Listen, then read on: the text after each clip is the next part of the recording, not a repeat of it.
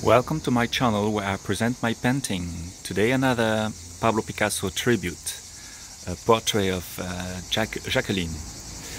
You can see this, the real one, the original one, at the Pablo Picasso Museum in Paris.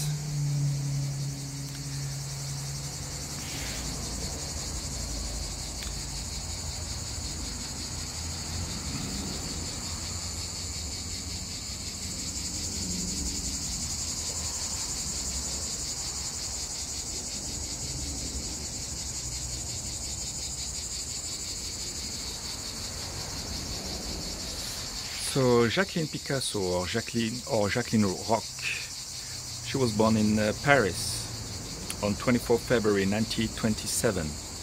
She is best known as the muse and second wife of Pablo Picasso. Their marriage lasted 11 years until his death, during which time he created over 400 portraits of her, more than any of Picasso's others loves. Pablo Picasso met Jacqueline in 1953 at the pottery when she was 27 years old and he was 72. He romanced her by drawing a dove on her house and bringing her one rose a day until she agreed to date him 6 months later. In 1955, when Pablo Picasso's first wife Olga Koklova died, he was free to marry. They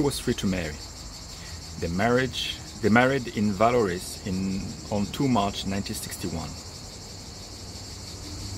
Roch's image began to appear in Picasso painting in May 1954. These portraits are characterized by an exaggerated neck and feline face.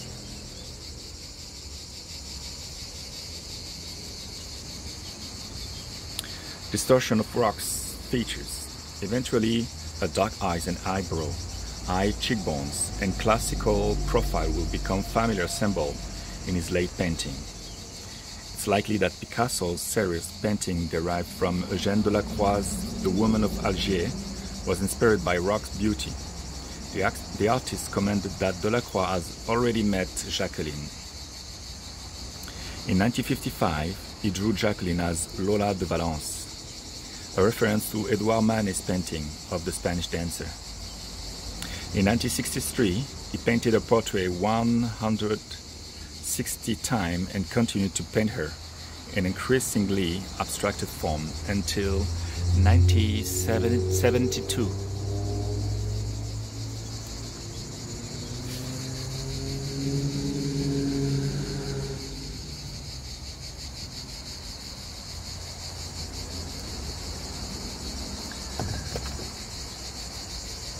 Jacqueline aux mains croisées.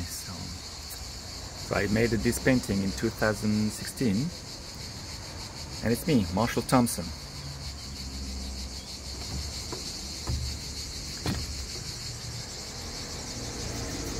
So I hope you enjoy, and until I present my next painting, bye bye.